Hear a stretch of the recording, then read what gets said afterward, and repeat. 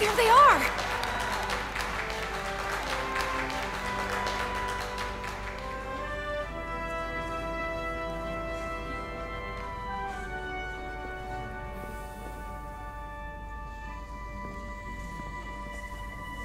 You did what had to be done with the Tasker. You said you'd avenge her, and you did. The Tasker can rest now. Even if I wavered in the moment. And it's not a question of her being a threat or not. If you believe, I'm sure you'll see her again. I do. And I shall.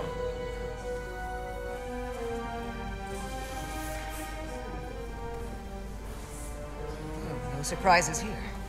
But your shoulders separated. If you come with me to sickbay, we can get you fixed up in no time. Thank you. I'll find you afterwards. You two, check in at your stations. This thing isn't over yet.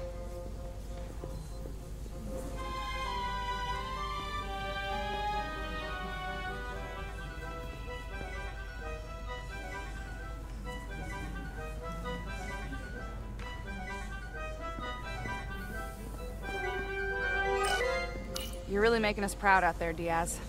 The lower decks don't get a lot of glory. I'm just getting started.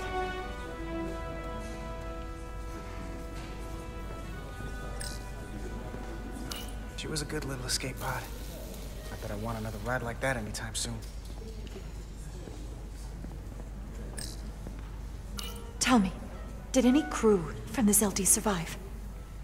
Well, since the Lydian ships have no escape pods, I think it was just us. I see. I thought so. I had a partner on board. After this mission, she and I were meant to.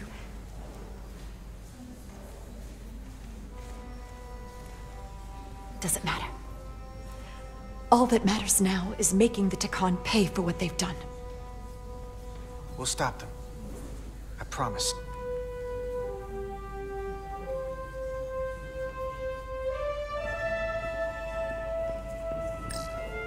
Diaz. Yeah? Did you see our people over there? Miranda? Kapoor, Hauser? We saw Miranda and Kapoor, but they're bioformed. And as far as I know, there's no way to undo it. That means they're not our friends anymore. If they attack us? We'll have to stop them. No matter what it takes. Yeah. I guess we have to be ready for that.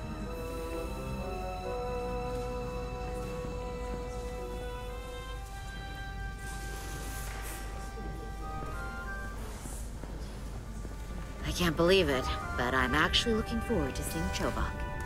Not that I'd expect this kind of welcome from him, but I can just imagine the look on his face. You know what? I want to see him too. It'll be nice to get one piece of normalcy. I'm sure we can count on him for that.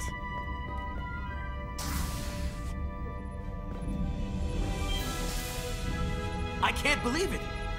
You evaded the Takan, ejected their warp cores, and lived to talk about it! That about sums it up. They're gonna be teaching this at the Academy for years to come. I mean it. Everybody's gonna learn how you pulled it off. The Academy? Oh, well, I wouldn't know about that. After this, you'll probably get a personal invitation to show them how it's done. I heard about Belle. Is Miranda? As far as we know, she's still out there.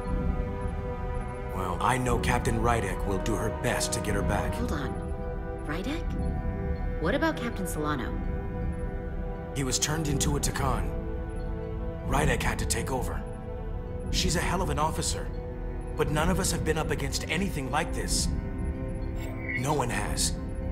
Not in 500,000 years. I guess there's never a dull moment around here, huh?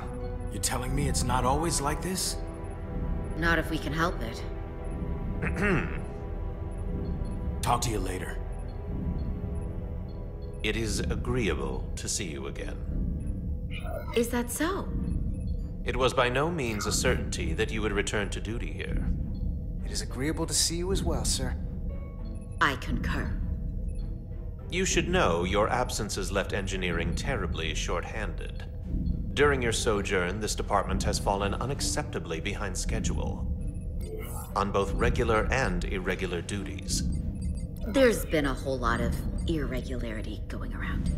Seems like you could use some help around here. We're ready to go to work. I'd like to catch my breath for at least a few minutes, Carter.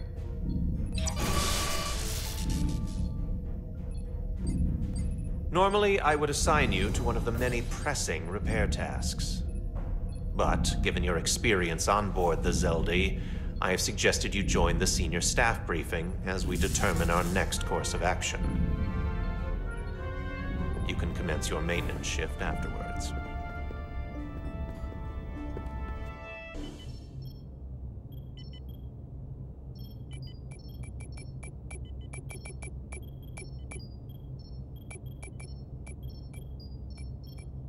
I tended to an Illidian earlier.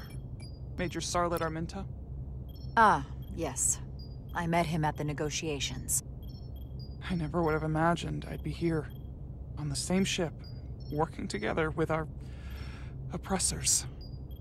But now that I am, I can imagine a future where the Hotari and Illidians are no longer enemies.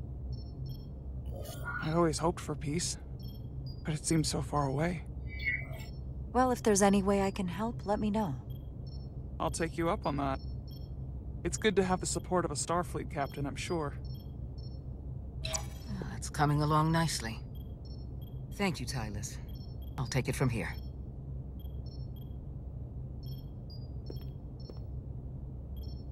We're almost done. I have to brief Ambassador Spock in a few minutes. Ambassador Spock can wait. You have some fences to mend. Personally, I'm against the needless destruction of innocent life forms, so I'm glad you transported the Taconian crystals onto the ship. But Lieutenant Bedrosian obviously feels otherwise. And right now, you need the full support of your bridge crew. Being an effective leader requires trust, but an issue as divisive as this can create discord. I still need and value contrary opinions. I don't want everyone agreeing with me when they feel otherwise. Oh, you'll know when Lieutenant Bedrosian doesn't agree with something. She's not shy about making her opinion known. It's been a chaotic last few days for everyone. You need to name a new first officer in preparation for what's coming. You'll have to work to regain Lieutenant Bedrosian's trust, but if she's removed from consideration, it comes down to Westbrook or Ermot. Obviously, there are pros and cons with each, but ultimately, the decision is yours. Commander Westbrook has seniority and was hoping to be Captain Solano's first officer. Ermot has the knowledge and experience that makes him more than qualified. At the moment, I'm leaning toward selecting Commander Westbrook as the new first officer. That would be an excellent choice, considering your history. The crew would respect the fact you chose someone likely to challenge your opinions and present a different point of view. You're as good as new. Thank you, Dr. Duvall. Always nice to have a captive audience. You really shouldn't keep Ambassador Spock waiting.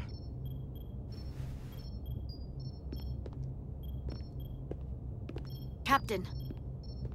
I'll meet you inside.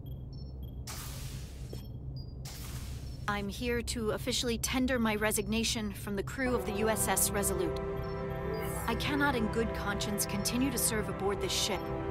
Not while the interests of the enemy take precedent over the safety of the crew. Listen, Lieutenant. I understand how you feel, and I respect your opinion. You're one of the most valuable officers on the bridge, which is why I cannot accept your resignation. I'm sorry, Captain, but I expected as much. Which is why I already submitted my letter of resignation to Starfleet Command. My door is always open if you change your mind.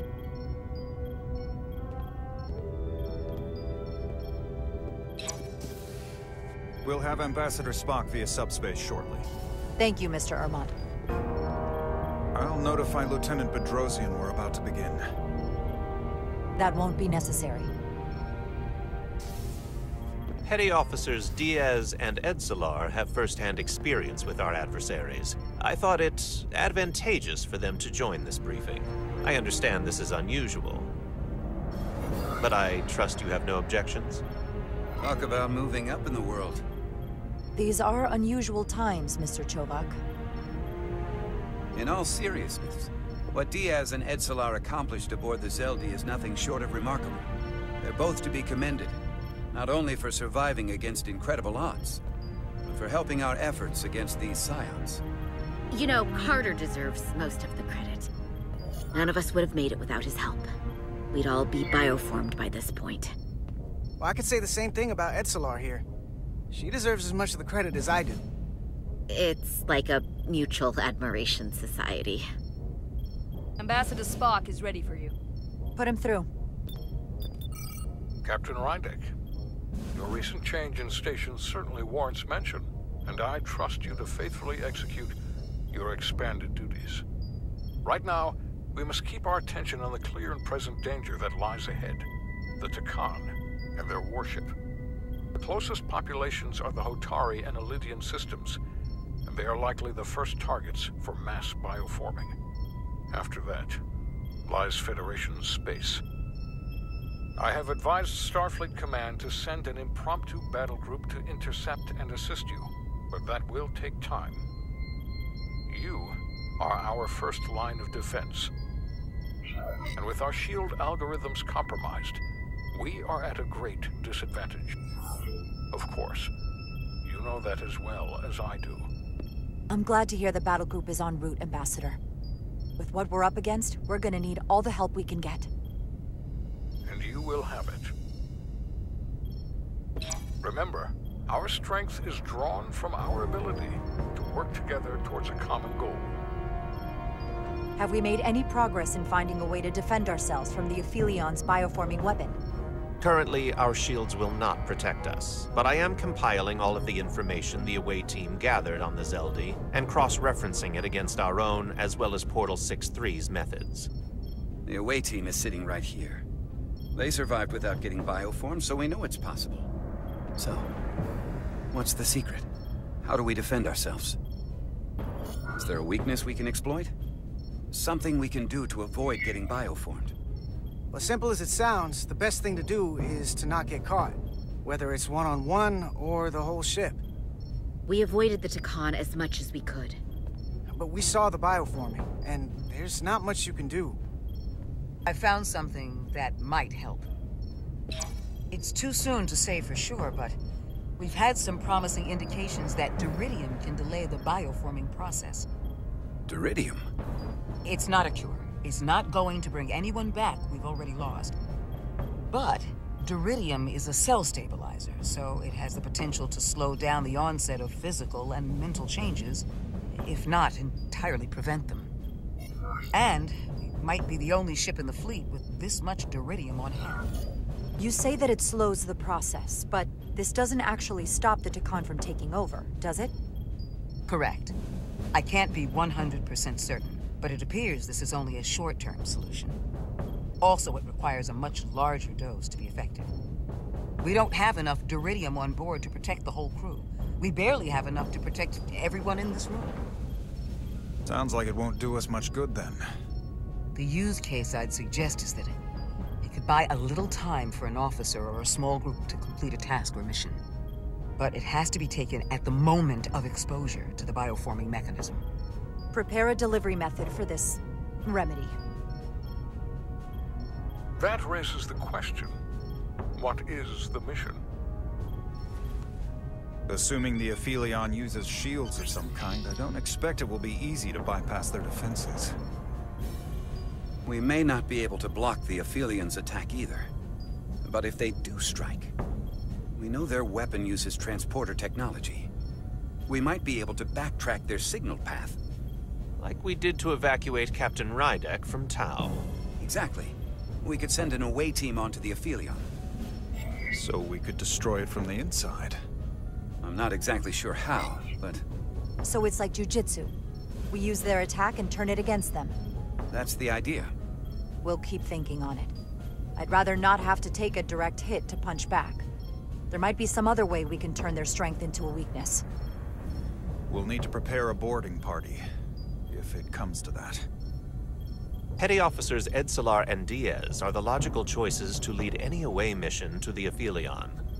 They have already crippled one enemy ship. If anyone can do so again, it is them. This isn't like the engineering mission that took you to the Zeldi.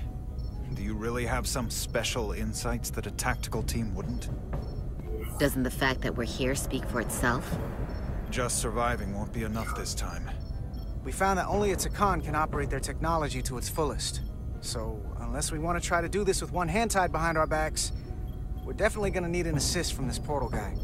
I like that even less. Like it or not, that's the truth. Yes. Portal should be part of the away team. There's no question in my mind. If this is the necessary course of action, I support it. I will compile all the latest data on the tricorders, just in case. In the meantime, I want you working on ways we can combat the Takan tech. Shields, weapons, anything we can use. Yes, Captain. Anything else, Ambassador? I know this matter is in capable hands. Hold the line as best you can. Help is on the way. Thank you.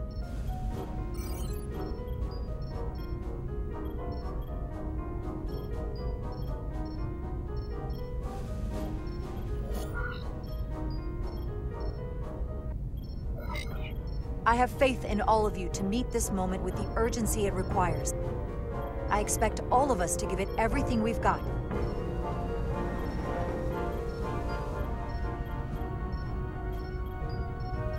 Thank you, Petty Officers Diaz and Edsalar. You're dismissed. While we have a quorum of senior staff, there is a procedural element we need to take care of. The Resolute command codes must be transferred to Captain Rydek for control of the ship. Of course.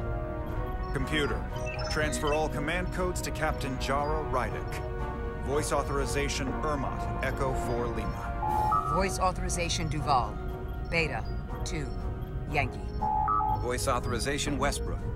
Alpha 7 Tango. Awaiting your authorization, Captain.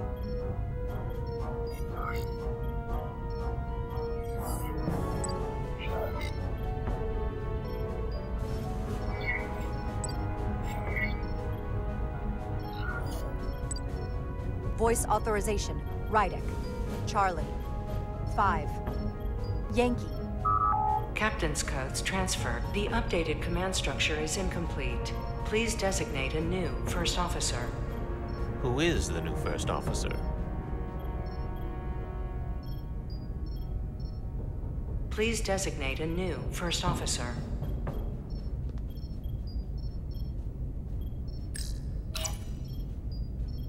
It is an honor and a pleasure to name Commander Westbrook as my new first officer. Thank you, Captain. You made the right choice. Congratulations, Commander. It's long overdue. I know we've had our differences, but I can't tell you how much I appreciate this.